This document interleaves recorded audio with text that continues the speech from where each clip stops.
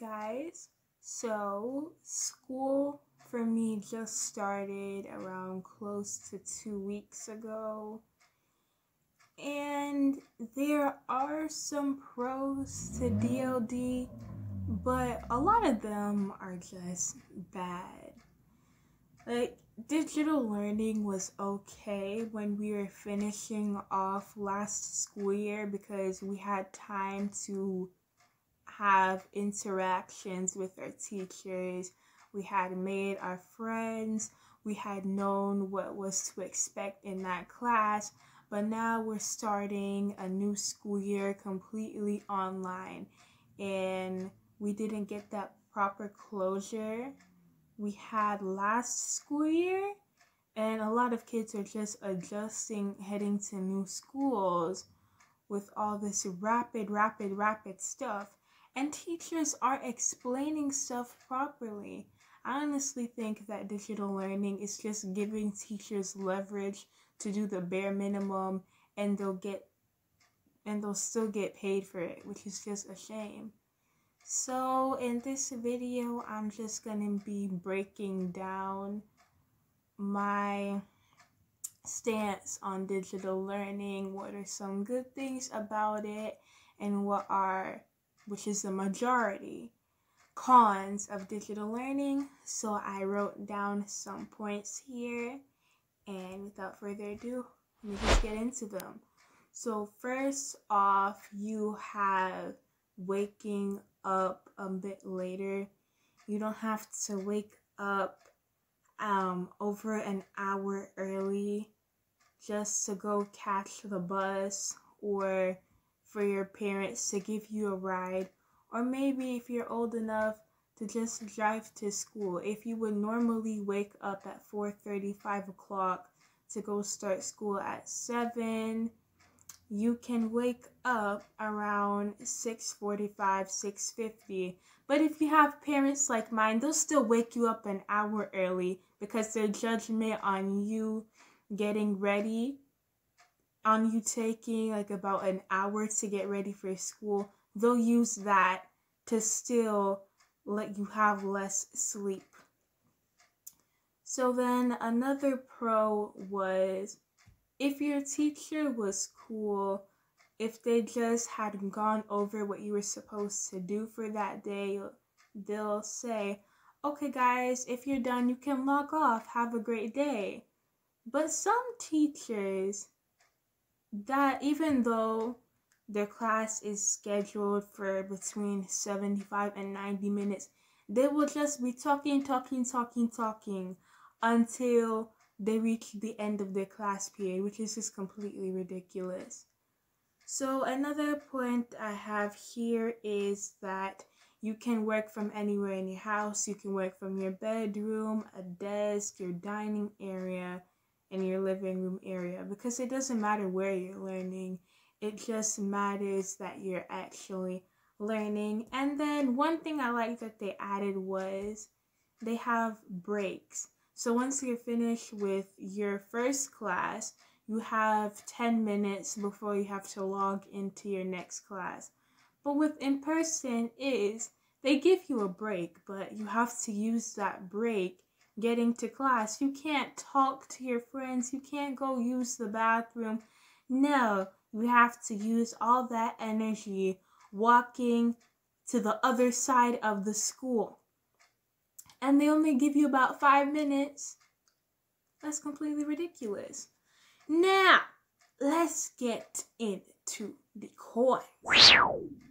So, one thing I have here is below average teaching. As I said earlier, digital learning, it could be an excuse for teachers to do the bare minimum of teaching.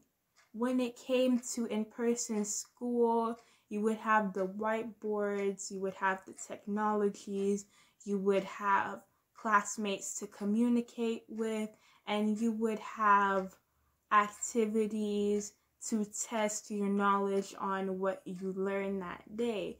So the teacher would bring up the lesson, they would explain it step by step, and then you'd have an activity to collaborate with your classmates on. But with digital learning, a lot of the time it's just Google Slides. And what they're doing in my biology class is doing the bare minimum. Yes, they're recording the lesson, but what is there to record? All they're doing in biology is they put up a Google Slides PowerPoint and they just read bullet by bullet. They read the point and they don't even explain before they go to the next point. They'll just pull up some random picture. They won't explain anything, but they try too hard to make it like a regular classroom. And they'll start calling students as if their teaching was so good when all you did was read. This isn't story time and language arts, sir. I need you to explain the topic. Because if you call on anybody, all they're gonna do is say, and even if they call on someone else, we don't know. If you just read something and don't explain it, we will not know. Which leads me into my next point. Grades. When it comes to the teachers doing the bare minimum by reading a Google Slides, all of a sudden, they'll just pull some random questions out of the air. They'll read you a basic bullet point on, okay, cells are this. Okay, what cells make up this food? What cells make up this vegetable? Oh, what type of molecule is this? What type of molecule is that? And I'm just like, we didn't learn this in the Google Slides. What learn? They say, oh, you learned this in class. Oh, you mean read? The stuff you read? And didn't explain the stuff you read? Because you sure didn't record. You're recording. But you sure can't see yourself on camera explaining anything. Next up, you have lack of social skills and communicating. As I said, we're already 2 weeks into the school year, and at this time you would be making some friendships by now. While on the Zoom call, you're just staring at a bunch of kids. You can't get anybody's Snapchat or Instagram to communicate with them. You can't go up to them in class and go ask them for help. You're just there, sitting there clueless. And if you don't understand anything, oh well, because when it comes to emailing these teachers, we shouldn't have to be emailing them this early. They should just teach the lesson, we do our activity, and go on about our day. But when it comes to responding to any of our questions, they take 2 days to a week to respond. And when they actually do respond, it's the most unhelpful answer. You could literally type a whole paragraph and they will just give you 1 or 2 words. Okay, it's this. What don't you understand? And you'll tell them, oh, okay, we learned this, and this is so and so and so. Okay, you get it? No.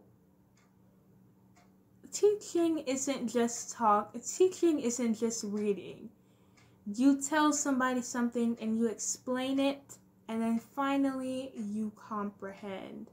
Next up, you have too much work. I know the teachers will be like, oh, we know this is a hard time for you guys, but don't forget, you have a quiz at the end of the week. Don't forget, you have 3 pages of homework. Don't forget, get on this website and do the 6 assignments I put on there. Oh, don't forget, make sure to answer these questions that are in the Google Slides presentation.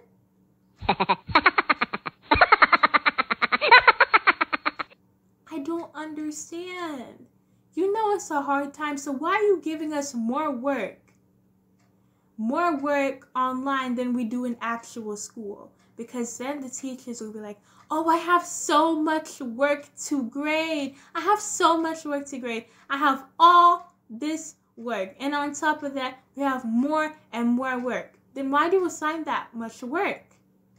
They'll be so enthusiastic when it comes to assigning those works. But when it comes to grading them, all of a sudden, they have a problem. Next up is you have policing. These teachers will police you to have your camera on. They'll police you to sit up straight. They'll police you on where you're supposed to be doing your work, how you're supposed to be doing your work, what you're wearing. What you're wearing. We are not in in-person school. So if I'm eating, if I'm wearing my bonnet, if I am lying on my bed, oh, I'm sorry, you can't do that. School says this. When did school become my house? As they said in that TikTok, oh, why are you eating? How is this affecting you? How is me lying down, eating, or not having my camera on affecting you? I was in biology class today, and literally my teacher was like, I'm getting a bit too tired of asking high schoolers to turn on their camera. How is me not turning on my camera affecting you? It's not like your lesson is good anyway, just reading off of a PowerPoint. How is this affecting you? Oh, school says you have to be at a desk. School says you have to be sitting up. You can't do this in bed. It's not my house. School says you can't wear this. That's school. My house is not the school address. My house is my house. I want to wear at my house. I will wear at my house.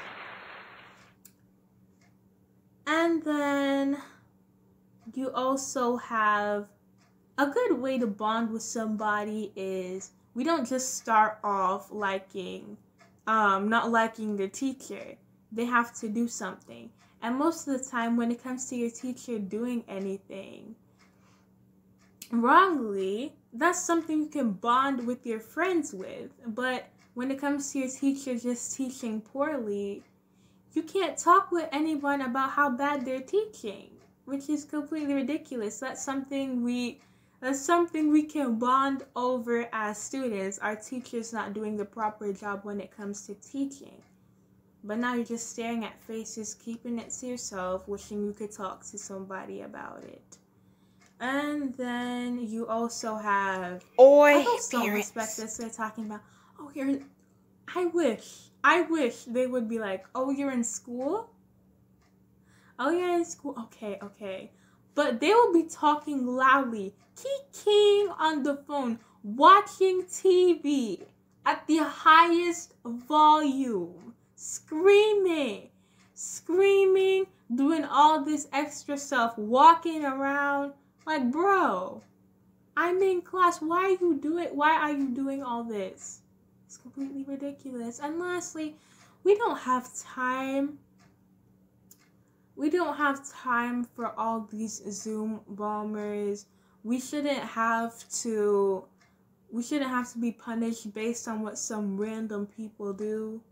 I just want to log in and get out. I don't need you guys yelling about what I'm not doing at the Zoom. At the end of the day, it's my house. We're just trying to learn. We're losing so much in this pandemic, and all they care about is us not having our camera on. How about actually teaching a good lesson? How about helping us pass this class? But no, they're too worried about what the school says. So anyways, that's the end of the video. I hope you guys enjoyed this video. And the next video will be the first episode of my new series, Growing Up African, where I talk about life growing up as an African child. Make sure you follow me on my social medias in the outro, and I will see you guys next time. Bye!